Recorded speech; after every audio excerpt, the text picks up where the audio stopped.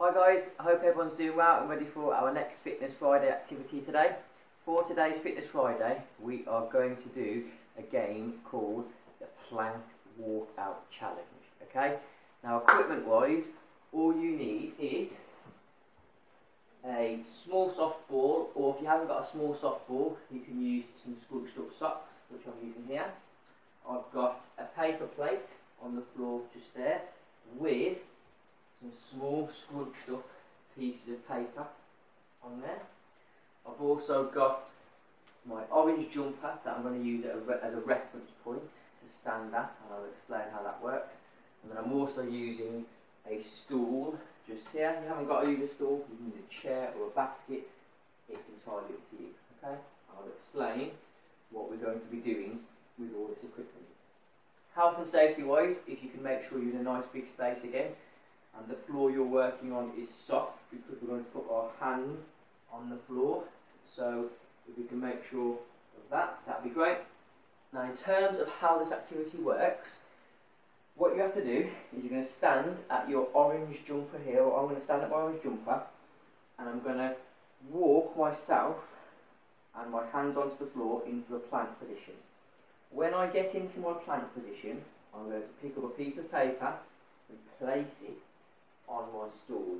Okay, now there's 5 pieces of paper, so I'm going to see how quickly I can place my 5 pieces of paper on this stool.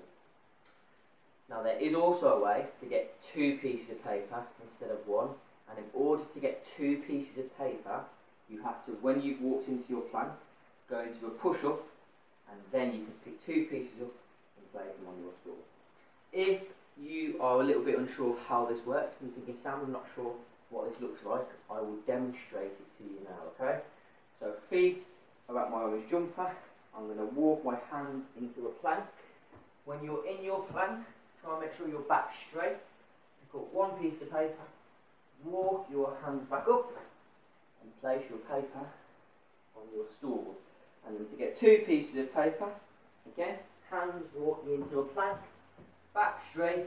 You're going to push now onto your sock, and then push up, and that will allow you to get 2 pieces of paper and place them on the chair. Okay?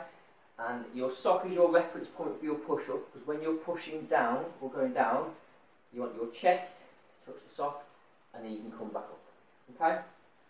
Right then, I'm going to time myself, and I'm going to see how quickly I can do this. Okay? Right, so let's get the stopwatch started. 5 pieces of paper to collect, 1 point for a plank, 2 points for a push-up. 3, 2, 1, and go.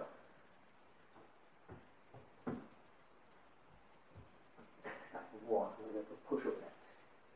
Into my plank, back straight, push, 2 pieces. 1, 2, back up. I'm going to go for 1, into my plank, and up, and then I'm going to do 1 more piece of paper, collect, and stop. And that took me 32 seconds, okay? And as you can see, all my pieces of paper have been collected, okay? So you can experiment with this one, guys. You haven't got to time yourself. You might want to start off by just practicing how to do your plank, and make sure your back's straight, and then picking up a piece of paper, and then if you're confident with that, you can then try and add your push-up in, okay? So have fun with that one. Let us know how you get on, and I hope you have a good Friday. Bye guys.